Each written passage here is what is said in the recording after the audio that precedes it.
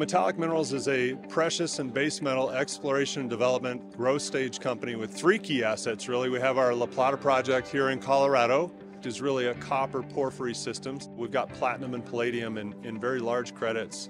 We also have our Keno Silver project in the central part of the Yukon territories with a resource announcement here by the end of this year. And then our third asset is our Klondike alluvial royalty production portfolio, where we signed an agreement with Parker Schnabel to produce gold on our ground for the Gold Rush television show.